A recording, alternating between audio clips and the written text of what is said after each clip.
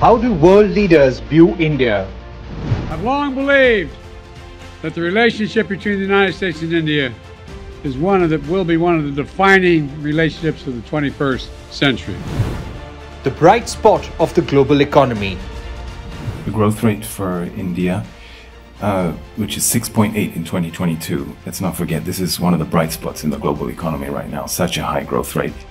The potential of India is enormous, and you have now a reformer, a radical reformer, who has the ability to transform it.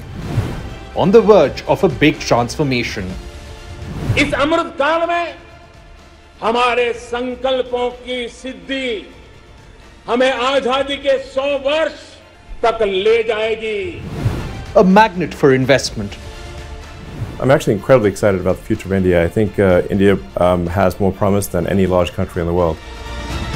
The world is bullish on India. Moneycontrol is bullish on India. Join the campaign. Tweet to us with #MC Bullish on India.